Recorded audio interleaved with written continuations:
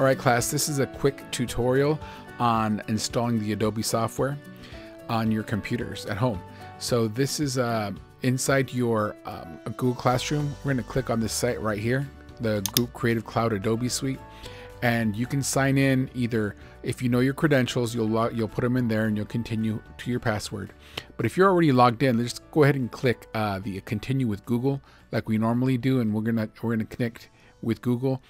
You may get that one message where it takes you to the single sign-on, but I've already been signed in, so it's just should be taking me directly there. You have two choices here. We're going to go with Enterprise ID because this software is free only to schools. So our school had to activate it. So we're going to click on that, and then we are going to go into the Creative Cloud. You will know you are signed in. You're not going to have your name up there, but right in the middle of the screen, you're going to say welcome to Creative Cloud and then your first name.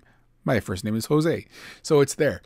So then you're going to go into this little area right here called apps. On the upper left hand corner, you're going to click that apps. Now we have access to all of these. Adobe's giving this for us for free for the remainder of the school year. I think it's 2 months. We can actually download all of this software on your computer, but to save room, I'm going to recommend right now that you just install the Animate and mobile packaging, which is right here on this side. Okay, and again, your screen may look different depending on how long you squeeze it or you expand it. And of course, it's asking for permission. We've already got the permission, so just click that. And then you're gonna have to locate. Remember where you download this. All right. I usually put it on desktop, then I delete it later. But make sure you know where it's downloading. See, I'm waiting for it to download.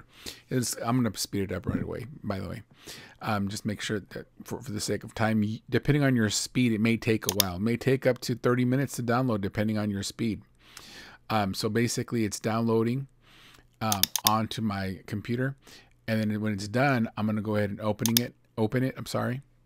And that's going to be fast. But when you click on the installer, I'm sorry, this is where it's going to take a little longer.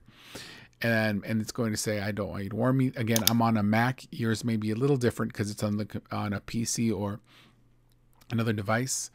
So we're going to go ahead and follow the instructions. We're going to continue. It's going to take you to the site. It's going to say you're all set because again, our district has already authorized it. And then it's going to ask you to select the level. I chose beginner because we are learning it. I could have chosen intermediate. Even though I teach it, I wouldn't want to say I was advanced. You're going to choose student, but since I'm the teacher and faculty, right there, you're going to choose it there. I'm going to choose teacher. And then I'm going to basically select the use. I would not put organization team because you're not getting it from multiple people. You're self only, where it says myself only. Then start installing. And of course, this part I'm going to speed up because I don't want to waste too much time here. In addition to installing Creative Cloud, it may also ask you to download some fonts. Okay, so here it says it needs to download the font Osaka. So go ahead, whatever fonts your computer may need, just go ahead and click download. That way it'll install it and you won't have any issues with creating any documents after this point. So I'm gonna go ahead and hit download, and then there it goes. It's installed Osaka, and then it's going to start opening it. So it's gonna ask you if you're new to Animate. You're not new. It'll take you to some tutorials, but you've played with it a while, so you can go ahead and hit no like I did. Then it's gonna go ahead and give you a new interface. Now, one moment on this interface. This is the 2019 version. It's going to be different from our 2018 in class. So things are it should work similar. You may have to Google some stuff to find out, if they moved a tool or not. I haven't had a lot of experience, so I can't tell you yet, but we're going to work through this together. So again, it has a really cool thing. It says, let's animate something. I just went with the default, and there we go. It's our familiar space, and we're happy to move on.